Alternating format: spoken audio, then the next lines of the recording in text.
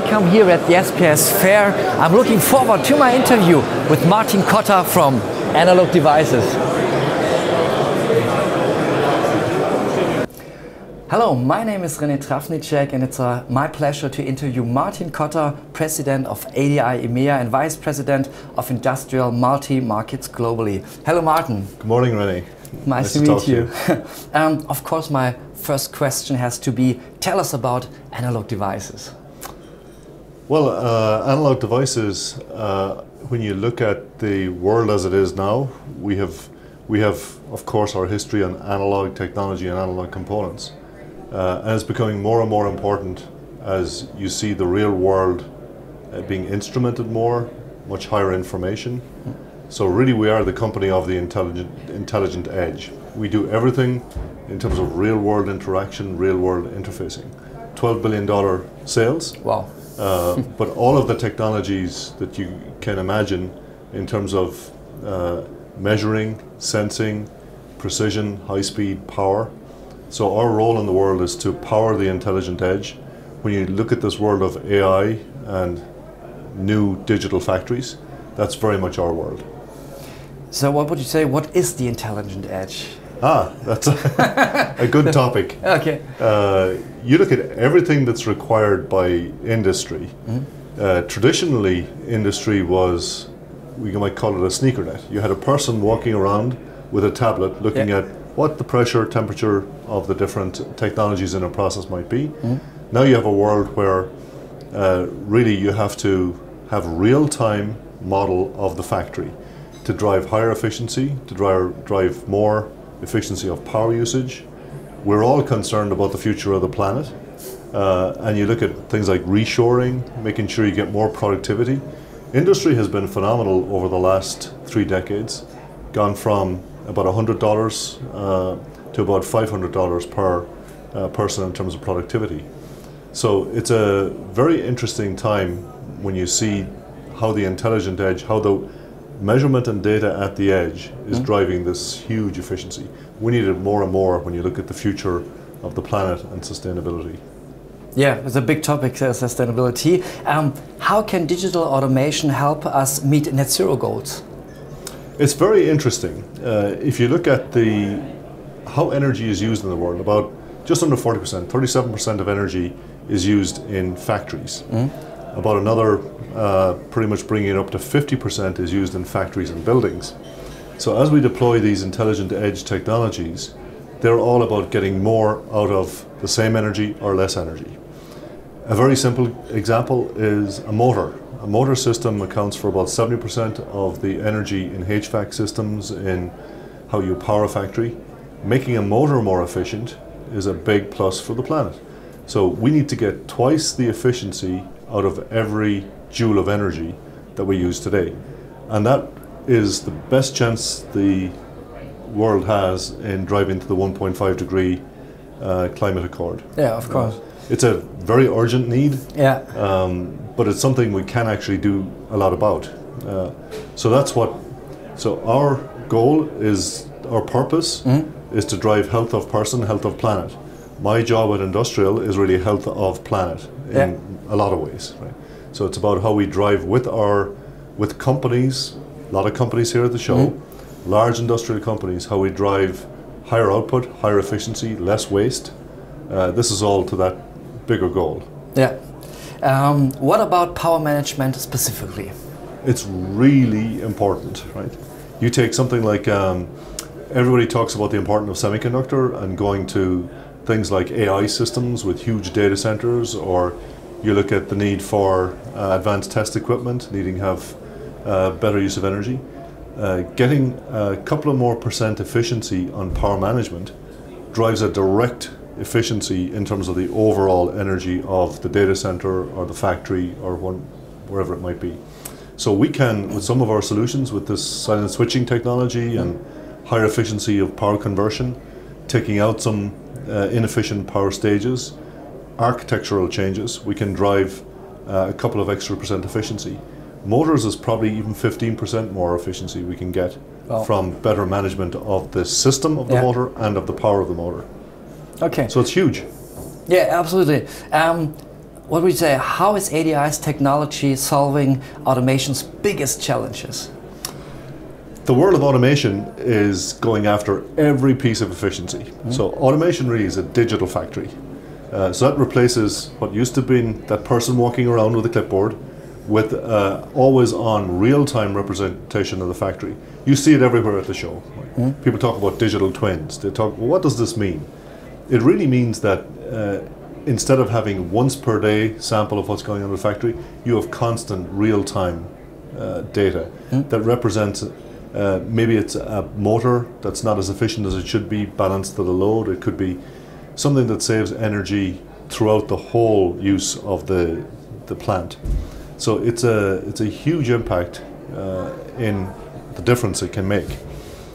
It's got an element of higher data for the factory, so we would say the connect piece of it goes to gigabits instead of kilobits. Everything is digitally switched, whereas before it was manually plugging big cables and pushing them. And of course, they're complex signals. And then of course the edge, the intelligent edge is instrumented, so a lot more measurement at the edge. It's predictive, so we couldn't talk about anything without the word machine learning and AI. The future will include artificial intelligence and machine learning, so that instead of training everything to be suboptimal, it will be able to adapt itself to the optimal load of, for example, I'm using the motor lock, but let's use the motor again. It could be the optimal load of the motor. So you're extending the life of the technology in the industry, you're making it more efficient, you're basically making it a greener planet. Also with better economic output. Okay.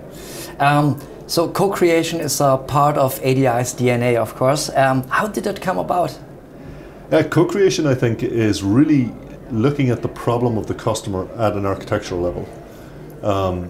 We have many customers that have realized that semiconductor can now do more at the end application than would have traditionally been.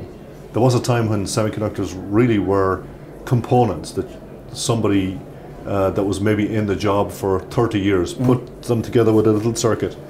Now it's the world of software defined. So, of course. You know, companies like Siemens, ABB, Schneider would all have bought digital assets and expect to be able to get at the end application. So we're finding that many of the automotive customers wanting to build a more efficient factory now would come to us with these larger industrial companies to make the end goal more efficient, because the semiconductor can now get at that end performance. Very simple example is gigafactories. People are building factories for batteries. So each of it needs to be gigahertz of data, it needs to be fully digitally controlled, and it needs to have much more edge-based instrumentation to make less waste of the battery. So things like formation of the battery takes a long time, 20 hours. Believe it or not, it takes 20 hours to form a battery. Wow. So doing it with technology that's faster and more precise can make that factory much more efficient. So these are the kinds of problems that we need to solve, but we can't solve them alone. We need our partners and we need the end users. So now they come work with us in Catalyst after these specific problems. That's beside our R&D plants or our R&D engineers, together with the end users. It could be one of the car manufacturers, it could be one of the industrial partners, would solve together a particular problem full-time instead of occasionally going to meet. Now they work full-time on the same problem. Okay. So real progress much faster. Yeah, that's it. What is ADI Catalyst? How Catalyst comes it? from the word accelerate, right? So it's an accelerator. And what it is really is an accelerator of adoption of new technology. Semiconductor is extremely powerful in what it can do. Every 18 months the processing in the semiconductor still doubles, Moore's law, right? But when you put together at the system level and get the benefit of the system level architecture of, let's say, a power design together with the signal processing design, getting after something that is the output of the factory, it's extremely powerful. So it might be a robot that needs to have much better precision of control to do a special machining. So it takes what's inside the silicon together with the system knowledge, together with the end user to do this. So it's really solving the toughest problems that are the highest value together with the value chain of each of the people in the value chain that matter. it's very exciting. Yeah, absolutely. We thought we'd have to grab people and bring them in, yeah, but people are actually very much looking to come in and collaborate. And I think it's because the world of semiconductor has now become an application level impact much more than before. Can you give me just an example of the collaborative power of the Catalyst? We have many examples. Let's see. I'll pick some. I'll pick two. If it's okay to pick two? Yeah, absolutely. Okay, we'll pick two. One is on, everybody knows about EVs. So electric vehicles, battery systems are critical. We had a new technology that typically would be very slow to be adopted called wireless battery management systems. What it does is it takes a huge wiring harness out of the car, but with the same robustness of connectivity and control, it allows us to wirelessly manage it. So it means all of the battery systems are much more modular. Lots of our automotive customers, General Motors were very public, they've announced it publicly, that they want to adopt this new technology much faster because it gives about 20% extra range in the car with that and the better precision of control of the battery. So they brought a team to Catalyst, work with us, prove that this is very robust on all these conditions. And of course the technology now is adopted probably 2 years quicker than it would otherwise have been. So that's one example. An industrial example would be Johnson & Johnson wanted to do much more customized robotic manufacturing for healthcare. In that case, they would have come to us with their engineers, worked on a new robotic answer with this Sense AI technology that we have to drive again the future of robotics for healthcare. That would include companies, Mittelstand companies in Germany like SICK and others.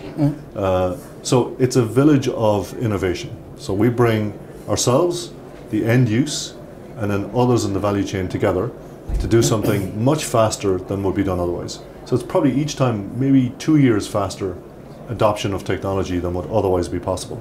Yeah, it's real quick. Yeah, it's very exciting because you get to really have an impact on the end problem quicker. Our engineers are very excited by it.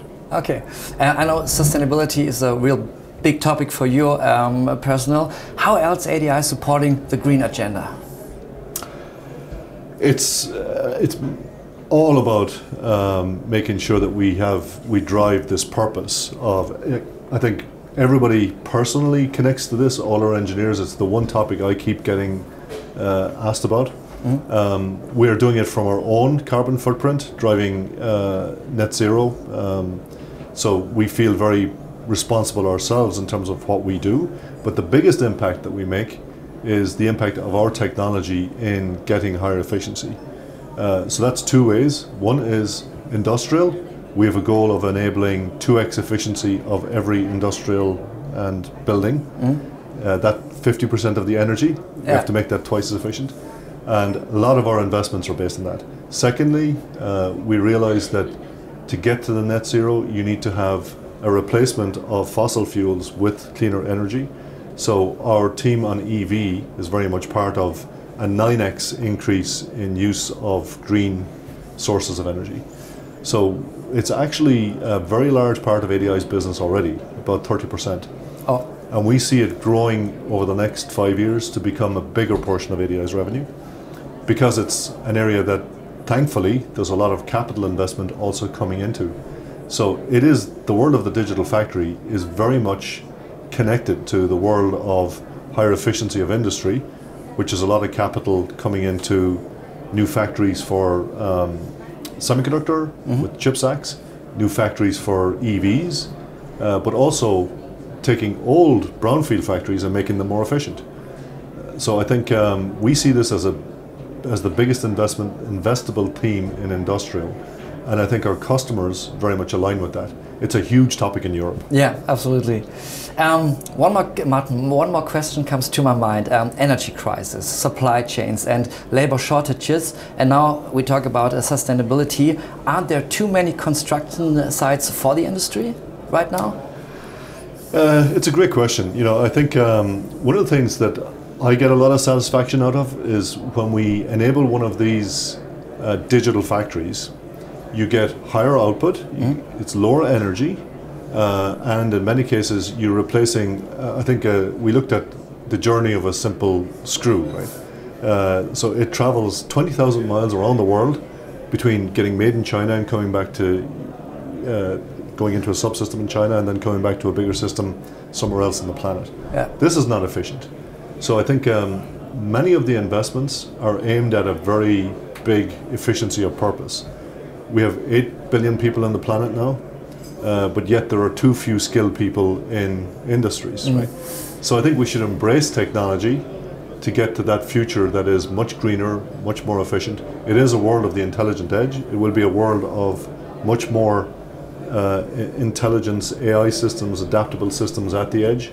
And I think it's going to be a much better result for the planet than the global structure that's there now in terms of industries. Yeah. So yeah, you're right. I think it will result ultimately in fewer factories, but they'll be much more efficient and I think much higher output. Thank you very much. Yeah, that's it. Thank you very much for good, the Rennie. interview, Thank Martin Cotter from ADI. It was nice to meet you, and yeah, wish you all the best for your goals in the future. Yeah. And yeah. Well, we're very excited by it, Rennie. So thank you very much for your time, and look forward to the rest of the show. Yeah, absolutely. Thank you. Thank you very much. Thank you.